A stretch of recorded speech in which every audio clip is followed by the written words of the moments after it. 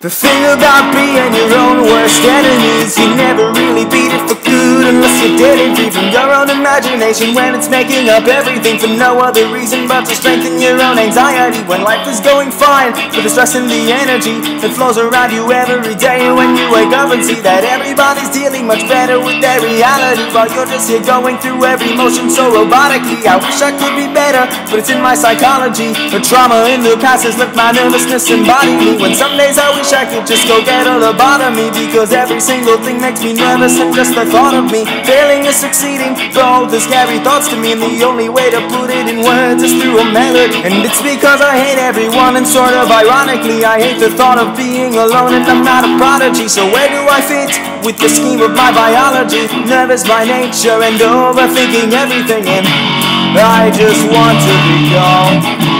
I just want to be gone. I just want to be gone. I just want to be gone for once.